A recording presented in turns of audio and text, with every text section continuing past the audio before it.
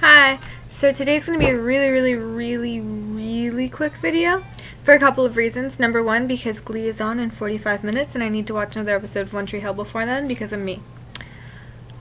That's the sad reason.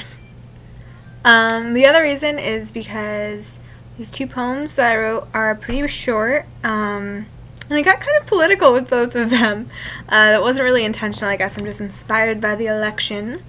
So today's two topics are testicles and gratitude, which, interesting stuff. So, I've got two poems here, and I'll start with the first one. Testicles. I am writing a poem about this because I do not believe in censorship. Okay, so that was the first poem. The second one is entitled Gratitude, and it's for my Aunt Sandy.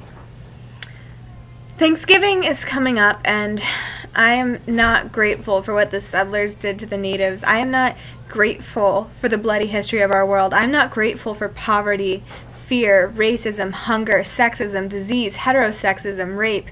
I am not grateful that Ann Coulter is speaking at my college. I'm not grateful for low literacy rates, high child death rates, or the current state of the economy, but I am grateful that I have the chance to change all of it. So those are my poems for today. I'll post them on Facebook, YouTube, and Tumblr as usual. You guys have a great night.